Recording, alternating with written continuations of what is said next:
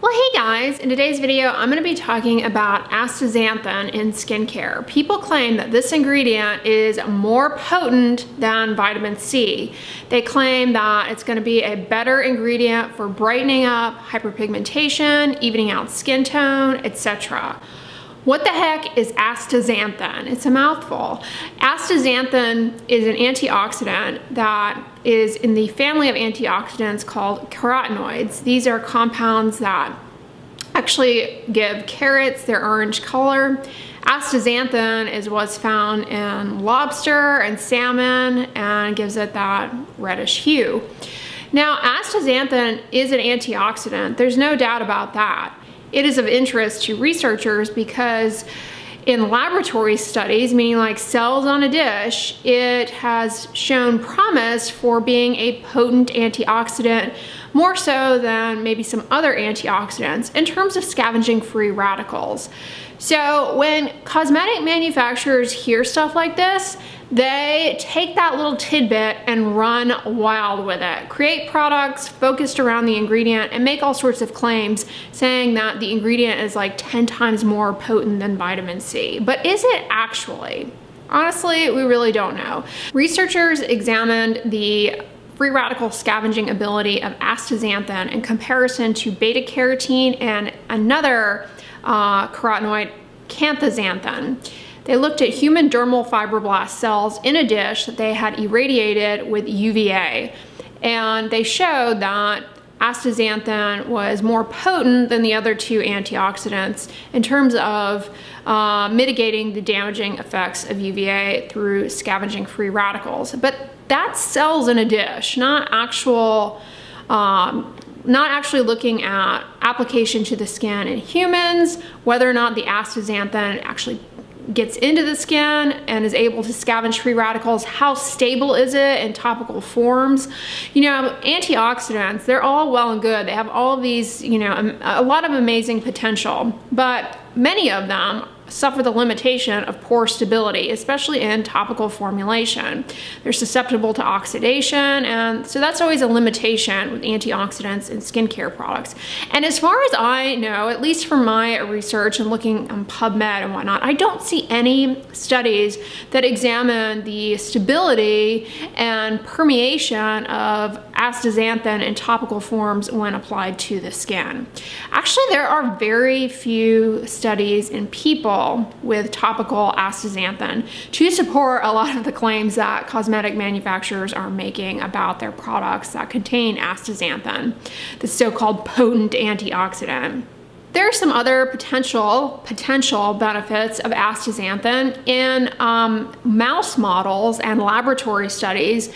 It suggests that astaxanthin has an immune boosting effect. Specifically, researchers showed that astaxanthin boosted up antibody production in mouse models. But okay, we're not mice, and you know, whether or not that translates to any benefit to humans has yet to be determined. In laboratory studies looking at markers of inflammation, astaxanthin has been shown to have anti-inflammatory effects in laboratory studies, not in actual people.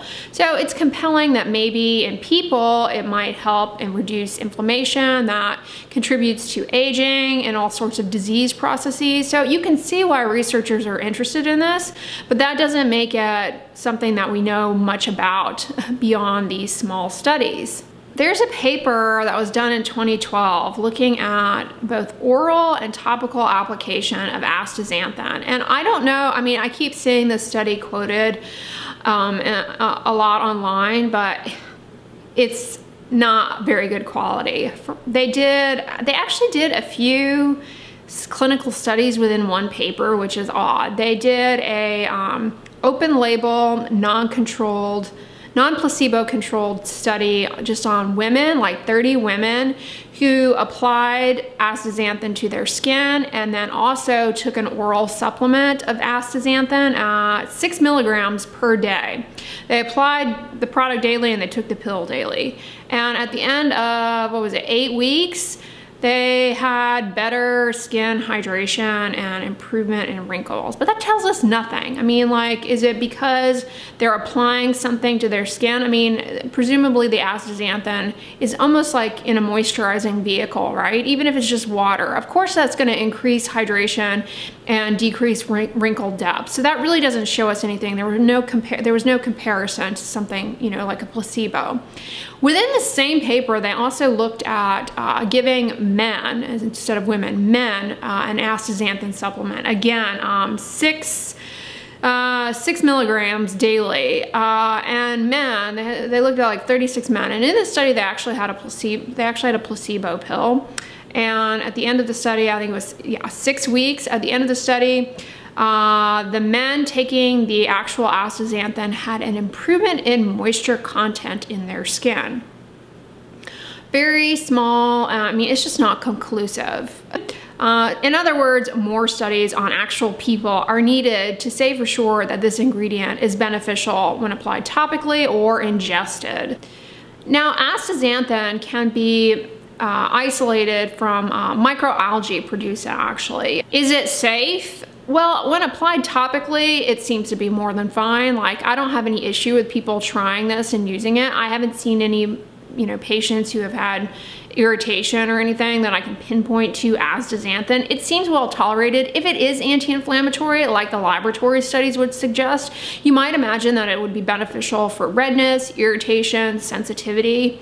But again, no clinical studies to back that up.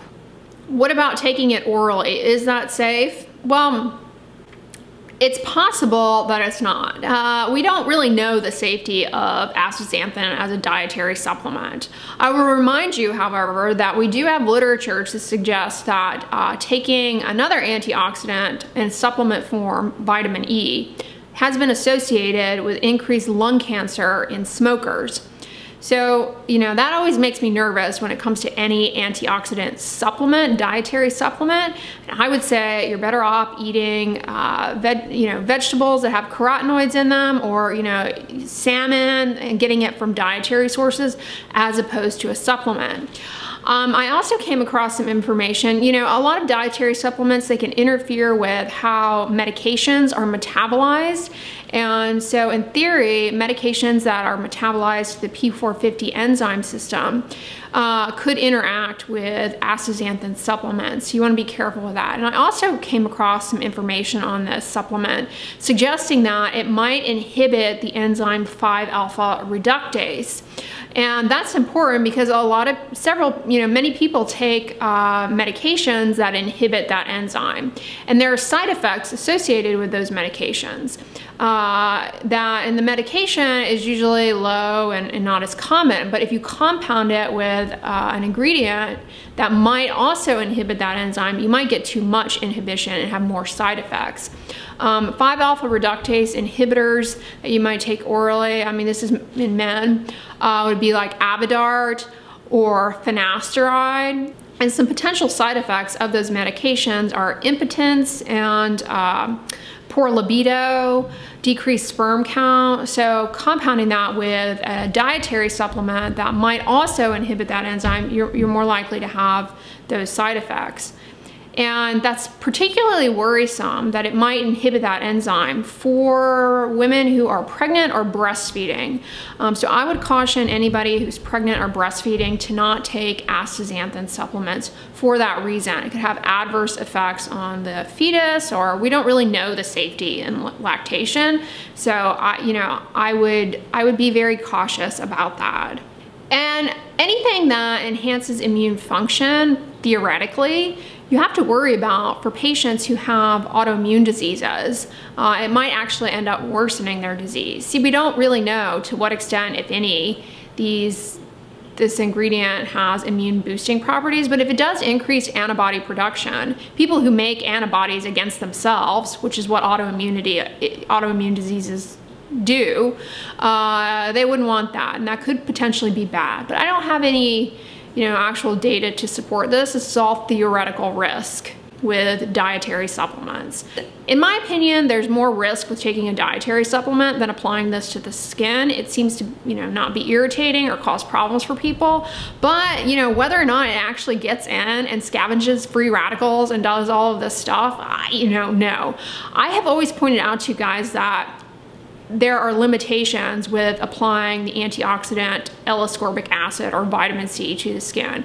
It too has, it has poor stability, and manufacturers, they've come out with different ways to stabilize it. And one of the more impressive and convincing ways is the patent that L'Oreal has in the SkinCeuticals CE ferulic.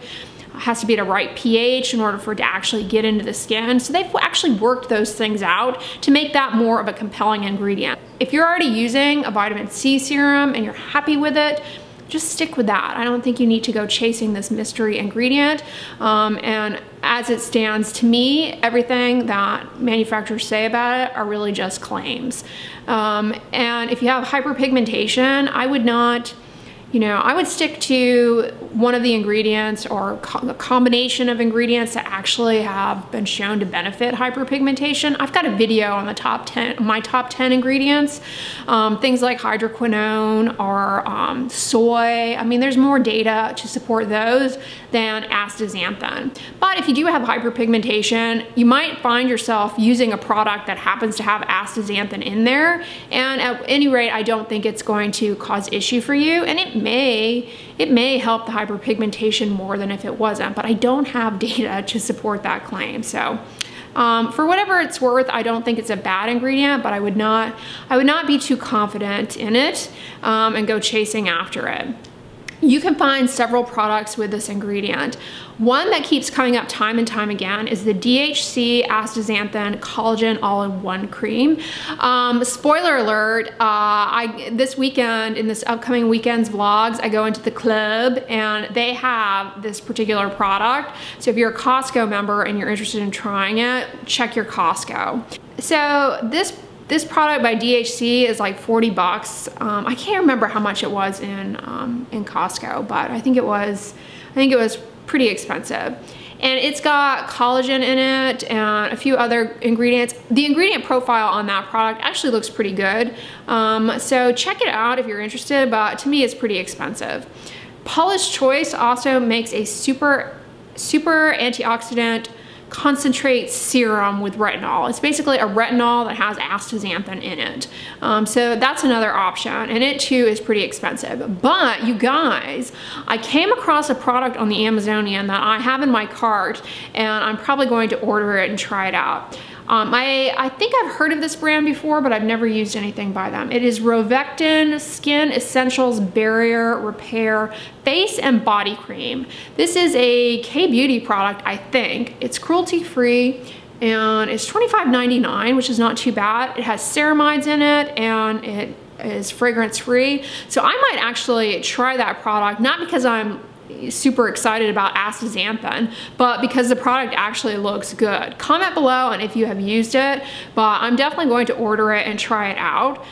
So let me know if you guys would like a review on that. But yeah, I think I'm going to order it. It looks promising. I like using ceramides in my moisturizers. It looks good overall. So I might try that. But the other ones are pretty expensive. Anyways, let me know if you guys use this ingredient, if you have seen benefit. I caution you though, there's not really data to support this, and no, I don't believe that this ingredient is better than vitamin C for anything, but namely hyperpigmentation, improving wrinkles and fine lines, etc. So that's what I can tell you about astaxanthin. It is a mouthful. If you like this video, give it a thumbs up, share it with your friends, and as always, don't forget, sunscreen and subscribe. I'll talk to you guys tomorrow. Bye.